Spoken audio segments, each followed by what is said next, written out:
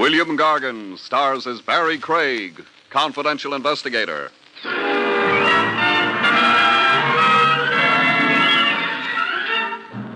One sure way to reduce the body beautiful and eliminate excess fat is horizontal living. Lie prone and don't blow your lid. Your coffin lid, that is.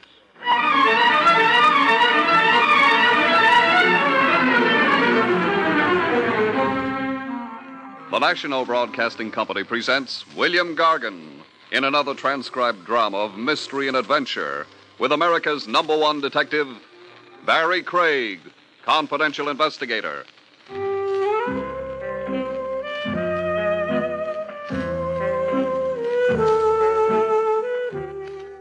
Barrie Craig speaking. A smart confidential cop keeps a straitjacket handy as standard office equipment. The time has to come when you want to rush a prospective client to Bellevue for observation. What else can you do when a guy pops in, tells you his name is Julius Caesar, and then without any further explanation starts bawling like a baby? Julius Caesar, right out of Runyon. Pants under his hip line like a Burlicue comic. A checkered vest with egg stains. And a face that could only advertise a meat grinder. Here, my handkerchief. Dry your eyes. I only said to dry your eyes. You through blubbering? Yeah. What are you crying over? Cleo, Your dog? my wife. She ran off with a piano mover? Would I be wearing this armband? Oh, black armband. I'm sorry. You're a widower. No. You said she was your wife. Is my wife. She died and came back? Cleo never died. Then why the mourning band? Cleo is gonna die for sure. Some incurable disease? You and me put together, Cleo is healthier. Now I'm in utter confusion. I was to a tea room. Oh, I didn't know they had pool tables and tea rooms. Look, I'm in there getting my fortune told. I'm gonna lose Cleo, it says in the tea leaves. Cleo has got to go. What's going to kill her? Not what. Who? That is what I want to know. You, maybe? Chop off my arm, I wouldn't hurt Cleo. I love this doll. That's the whole basis of your fears? Cleo didn't make out in the tea leaves? Let alone that, someone has tried to get to her already. Clear up get to her for me. Rub her out. Depart, Cleo, from my midst. Somebody tried to murder Cleo? What was I saying? Don't you know? Okay, murder. Describe the attempt, Julius. Cleo has got a medicine for pep. A hangover had her down. So she took a swallow of this stuff. What was she drinking instead? Poison. Somebody had switched the bottles on Cleo. That's the attempt? No, I got a few more. This one, for instance. Coming down the stairs. Soap. Now her spine is out of whack. Cleo leans a little.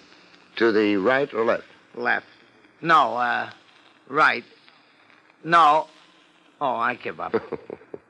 Who's behind all the mayhem? I wouldn't be here if I knew. Here. 3 C's on account. I took a mortgage on a shop. Shop? Flowers. I run a flower shop over at Prince and Fort.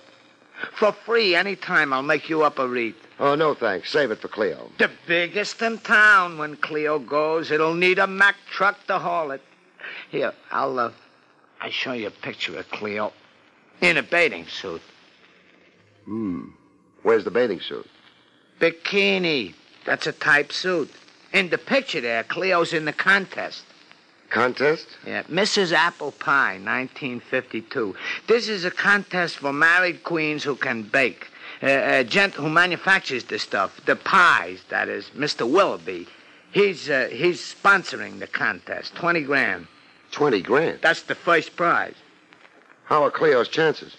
You've seen her picture. But I haven't tasted her pie. Smooth.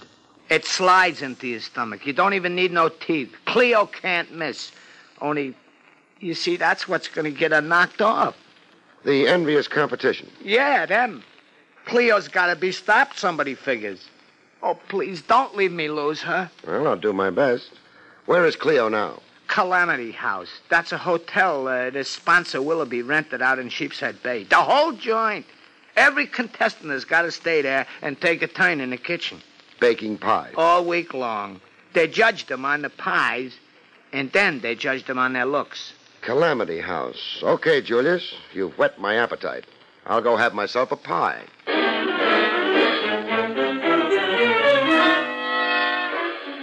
As it so happened, I ran into Cleo before I got to Calamity House and Apple Pie Heaven on the highway, going up an incline where a sign warned Horseshoe Curve. Coincidence or destiny?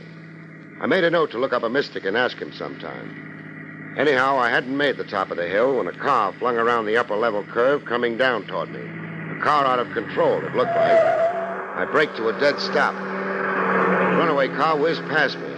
I got a photo look of a lady driver, and then came the crash.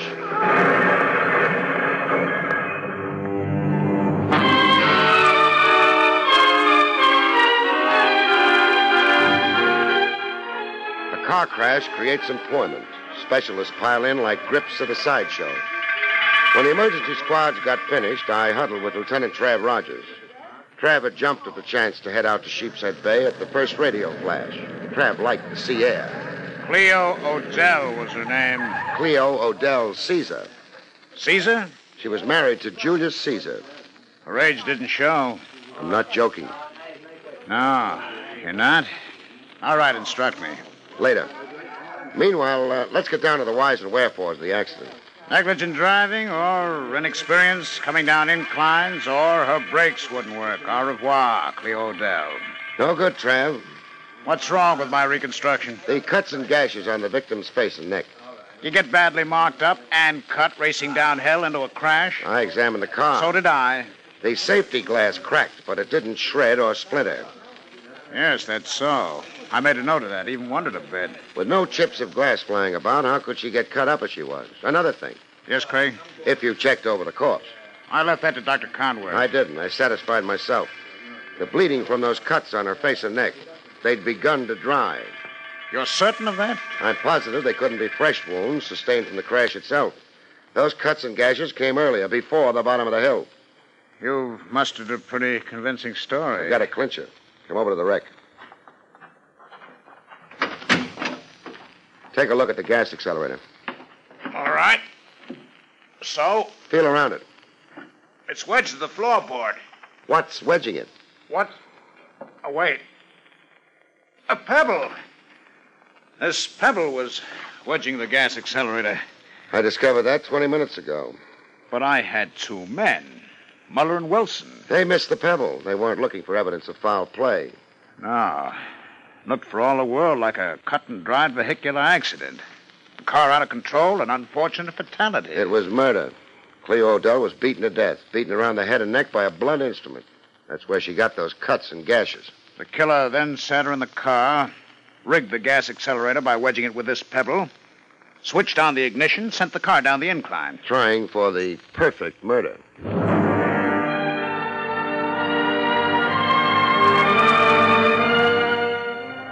In Calamity House, pattering about the main suite like a Maharaja, I found the contest sponsor and pie manufacturer, Mr. Willoughby. His Highness was wearing a scarlet lounging robe with a golden dragon growling across it. This tragedy, Mr. Craig, it casts a damper. Murder does that, Willoughby. Murder? But I thought... The first police flash was a mistake. Clea was beaten to death before she went joyriding down an incline. I'm bewildered. I cannot grasp. Let's stray from the corpse until your blood pressure can take it better. Answer me this. What were Cleo Odell's chances of pocketing your $20,000? Why, most excellent indeed. Her pies hit the spot? They were outstanding. In the first 4 contest days, Cleo Odell had won 456 points. We have a point scoring system. Skip the intricacies. Who was the runner-up? The missus closest to Cleo's 456. The contestant most likely to win, if not for Cleo. Why, Lois LaRue. Her point score so far, I believe, is 372. Yes, 372. And the rest of the field? Oh, below 200. Their chances of forging ahead to victory are quite doubtful. Okay, then. Lois LaRue.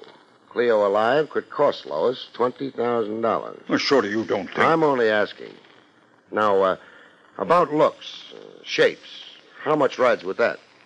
Physical beauty determines the winner only in the event that there is a close race between 2 or 3 contestants. If the spread in points between contestant 1 and 2 or 1 and 2 and 3 is less than 50... Less than 50? Well, that ends that. Cleo was a mile ahead of everybody. Her runner-up and survivor, this Lois LaRue, is also miles ahead of the field. Yes. After Cleo Odell, it appears the award must go to Lois LaRue. Who awards points? Or maybe let me say it this way. Who judges the quality of the pies and hands out the points? Our judge, Mr. Cornell, Vincent Cornell. Mr. Cornell is a well-known illustrator. Who appointed him judge? I did. If you're minded to impugn... Simmer down, Your Highness. I'm just acquainting myself with background. All right for me to go have myself a pie? Why, of course. Any number of them. The kitchen is on the basement level. Every pie is enriched with exclusive Willoughby ingredients. A secret miracle chemical, exclusive with Willoughby. Cut, you've got your plug in. You're keeping me from the pies.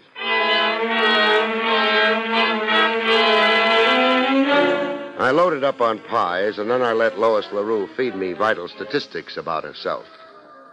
A brunette with hair of midnight black and a cute nose that tilted at the tip like a ski jump. Her bathing suit made me feel overdressed. Lois looked like she'd been tipped off to my coming. She had soft lights and softer music going. A drink, Mr. Craig? No, thanks. And, let's switch off the music, huh? Romance and murder mix badly. Oh, it was a terrible thing. Cleo had so much to live for. There was a neat $20,000 in her future. But you can't say that with certainty. The contest hasn't finished. It was in the bag for Cleo. She was a mile ahead on points. Ahead of you. There are 9 contestants here in Calamity House. The other 7 are hanging on for the exercise. All right, I won't argue it. Except to say that I felt I could win somehow. And somehow you're going to. That's for sure. I don't know how to take that. Resent it if you can muster outraged innocence. If I can... Why, of all the gall... No throwing things. And don't throw music and curves at me, beautiful. I look at that utterly utter torso of yours, and all I can see is a corpse. The corpse of Cleo Odell. Now, let's get businesslike. Well, what do you expect of me? Some insight into you. You're right up front in my gallery of suspects. Merely because I was closest to winning after Cleo? Because 20 grand is bait, and you look to me like hunger. Like you'd die if you lost the contest. All right. I admit it.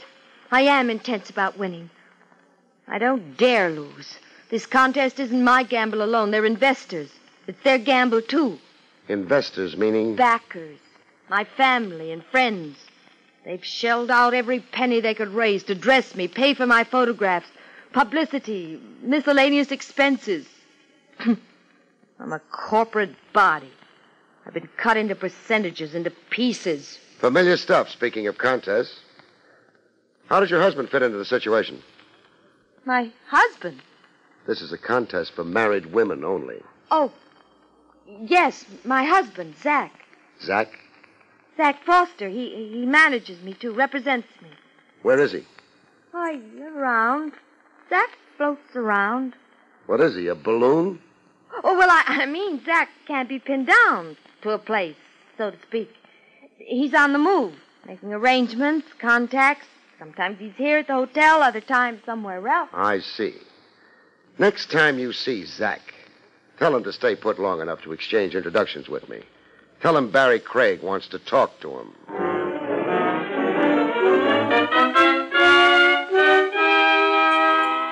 The absent husband, Zach, presented himself a little unexpectedly. I was down in the kitchen again, sinking my overjoyed molars into more pies. You Barrie Craig? Wait till I check my driver's license. Put your hands up. Must I? Now, don't put your hands up. See if I can. Should teach you. Oh, my jaw. Teach me what? To terrorize my wife. I talk better standing. I terrorized your wife, you say? Lois LaRue. I found her in hysterics, a poor kid. Crying her eyes out. You just left, she said. I talked to her, sure. You worked over her, like she was on trial. She must feel awfully guilty to have reacted like that. Watch your tongue, Craig. You can't throw murder accusations around and get away with it. Not with Zach Foster around, huh? Lois is sensitive. Like a cigar store Indian. She goes off her feet. She can't bake. She thins down because she can't eat or sleep. She loses her figure. She consequently loses the contest. Yeah. Is that your game? To take the steam out of Lois? You working on the slide for some other contestant? Uh-huh. You admit it. I'm working in the open for some other contestant. For Cleo Odell. Wise guy. Cleo Odell. Want to confess to murdering her, maybe? Craig, I'm gonna declare total war. You already declared it, chum. You fired the first shot. It's my turn now for a counteroffensive. I was up before the count of 10, chum. Let's see if you beat my time.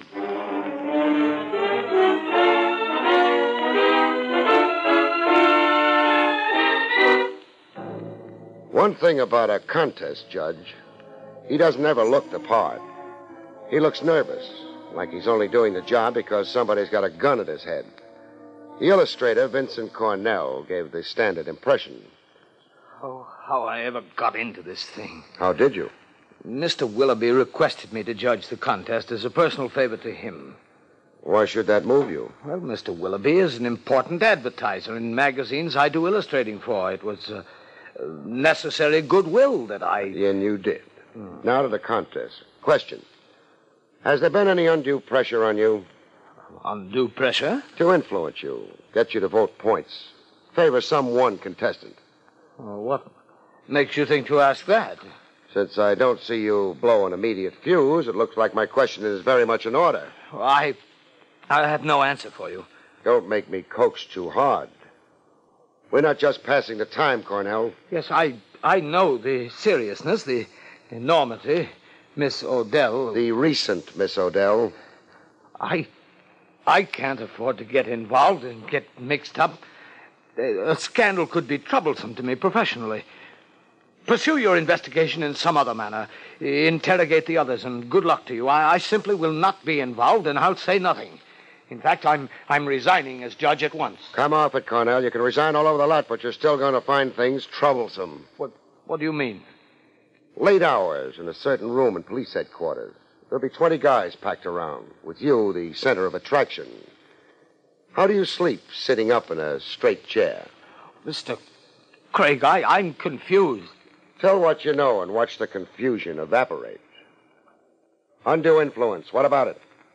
Well, I found myself pressed to favor Cleo Odell. Cleo Odell? You seem surprised. Yeah, I thought any pressure on you would be on behalf of the runner-up, Lois LaRue. That nice husband of hers, so-called Zach Foster. No, there were no overtures made to me, no pressure or prompting for Lois LaRue, only for the late Cleo Odell. I, in fact, questioned some 200 points I awarded her. In thinking it over later, I felt I was, influenced. Who pressured you? Mind you, it wasn't overt. It was something subtle, more insidious. Say, a notion cleverly planted in my thinking, a bias. Never mind how it was done. Who pressured you? I'm... Cornell! I've been shot. Yeah. Someone outside your window aiming a rifle. How bad is it? It hurts. Go seize... Can't. I've got to lie here, flat beside you, and keep my fingers crossed. There's a second shot coming. That was for me. Insurance in case I'd gotten the whole story out of you. Name who pressured you for Cleo. Cornell. Cornell. Not much point questioning a corpse.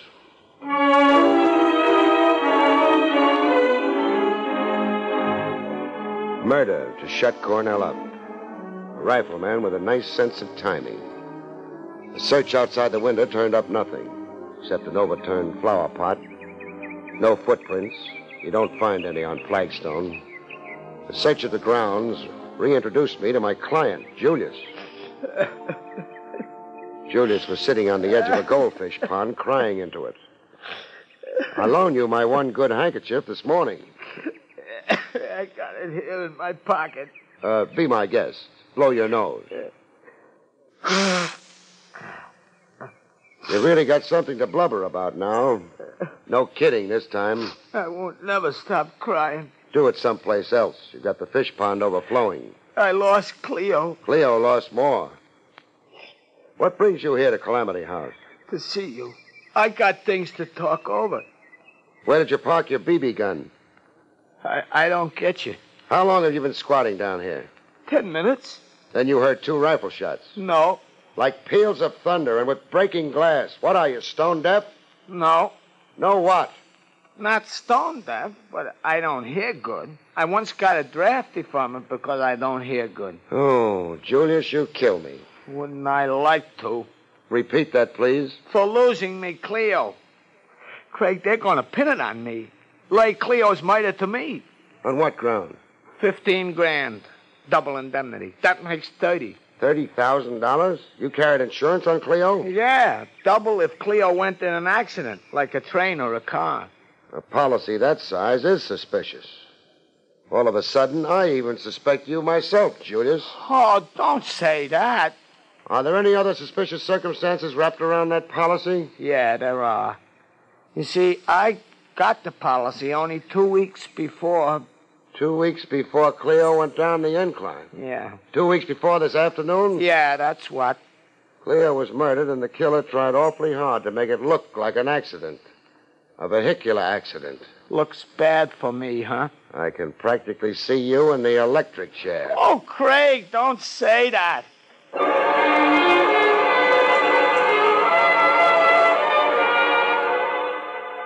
Get him like Julius and get your funny bone tickled. While the client maybe fits you for a pair of horns. A comic character, friend Julius, weak in the head. But what was so dumb about 15 grand? Double indemnity equals 30. To me, it qualified Julius as a genius, and maybe even a murderer. When a confidential cop's stuck for an answer, he reaches into his bag for a trick, like I did. My trick was to conceal evidence of murder. The illustrator and recent contest judge, Cornell. I decided to let him spend the first hour or so of the hereafter in a clothes closet. A corpse in a closet and a locked room. In case people wandered about a little too freely in Calamity House.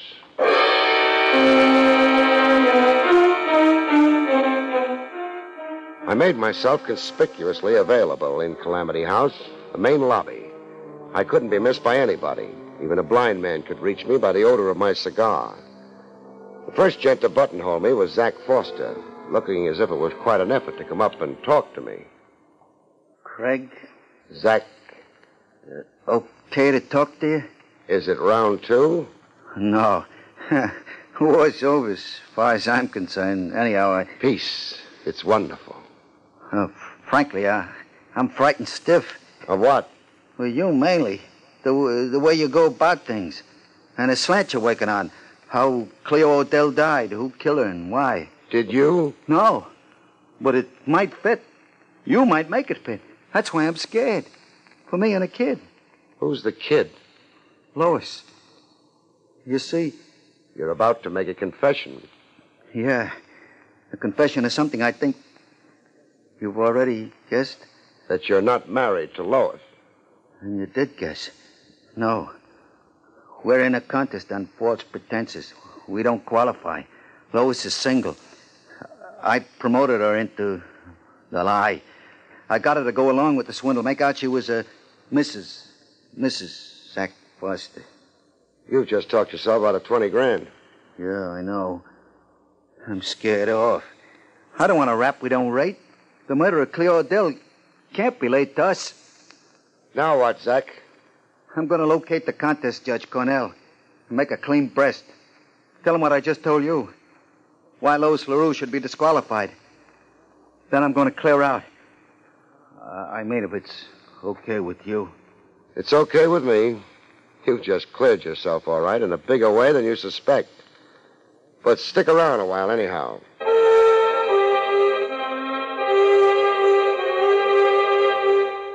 I stuck it out in the main lobby of Calamity House, behind a cigar, conspicuously available to all comers. The next arrival to claim my ear was the Maharaja himself, the contest sponsor, Willoughby. No purple dressing gown this time. The only thing purple on him was his face. Craig, Your Highness? I've been embarrassed and distressed. The Willoughby name has become infamous.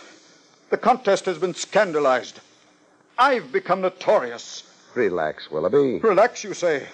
With this succession of outrages? I disavow the contest. I'll scuttle it. Simmer down. You're raising your blood pressure. This apathy in you, this idiotic calm, with two murders crying out for justice. Mr. Craig, I find you offensive. And I find you guilty. What's that? Guilty. What nonsense is this? You just convicted yourself. 2 murders, you said. Cleo Odell is 1. Who's number 2? Why, Vincent Cornell. Correct. But only the murderer could know that. Only the murderer? There's been no advertising of Cornell's fate. I've got him in a clothes closet. His death is a secret 2 people share, me and the killer. That's you. You can clam up or you can talk. Whatever your motive was, it can wait. I can wait. But you're licked. 2 murders. You did them both. Yes. I did them both. Cleo Odell, because she knew me when we met, she recognized me. An ugly and untalented person. I was forced to see that she won our contest. And after victory, I knew there'd be other blackmail, other tribute to pay. If I didn't dispose of her first. What did Cleo have on you? An unsolved murder. In the long ago past. 17 years ago. My wife, I'd struck her fatally in the heat of a quarrel. I'd fled, left town, and later resumed my life elsewhere. Here in New York with a new name. Cleo Odell was a Janet Tyler, in her teens then. The daughter of a next-door neighbor in our town. Ironic twist. Cleo showing up in your contest 17 years later. You're escaping the police in all that time, but running afoul of Cleo. My retribution. I'd have to pay for my crime sometime, I knew. I always knew. Cornell. Why did he have to die? Cornell could tell you that I had influenced him to favor Cleo. You see, I'd agreed to blackmail before. Before you decided that the only good blackmailer was a dead blackmailer. Yes. I wasn't at first aware of the lady's avarice. That I would be a captive forever. Case solved. You're under arrest for murder. Murder new and old. Now, who was it who said your sins will find you out?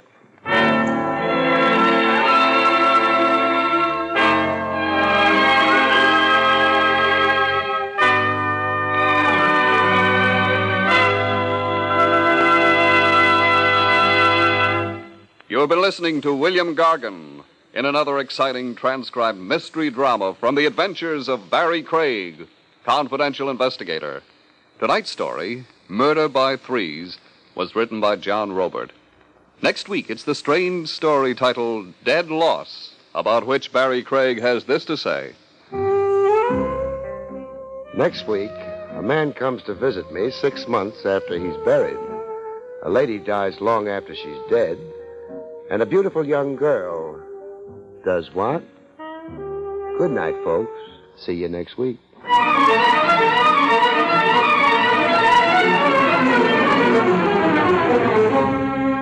Featured in the role of Lois was Barbara Weeks.